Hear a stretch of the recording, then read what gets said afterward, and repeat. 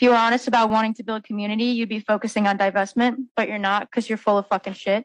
If you cared about student safety, you would have denounced Israel's genocide of Palestinians. You embolden genocide, you embolden racists, you embolden Zionists, and you endanger students. You don't get to play uninvolved and dumb and useless and shocked when acts of hate happens at Rutgers, and then also hold all this power. If you can't do your job, step the fuck down. You don't deserve to hold the power that you do because you're abusing it. You should be controlling the endowment. We should be.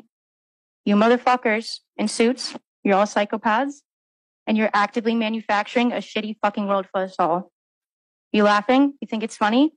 I don't know how you live with yourself, honestly. Fuck your norms. Fuck your notions of decorum with your glasses of water, all sitting around the room. You didn't even hold space for us to come in.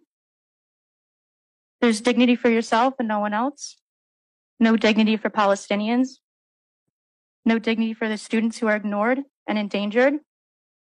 No dignity for faculty when you threaten them with firing if they speak out against the obvious. Fuck your notions of respectability. You're not respectable people. I have no respect for you.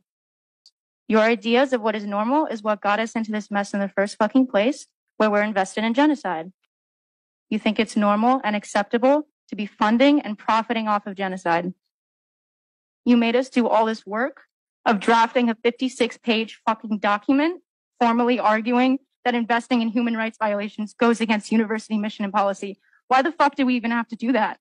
And there's only a vague standard for investment, is that the investment has to follow Rutgers' mission. So I'm going to ask you about Rutgers' mission. Is it in line with Rutgers' mission to intentionally target civilian infrastructure,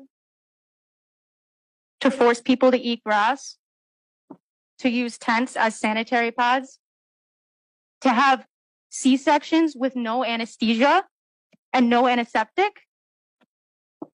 And then we're collaborating with Tel Aviv University for a Helix Hub in the name of progress and innovation and medicine. How do you not see the hypocrisy in that?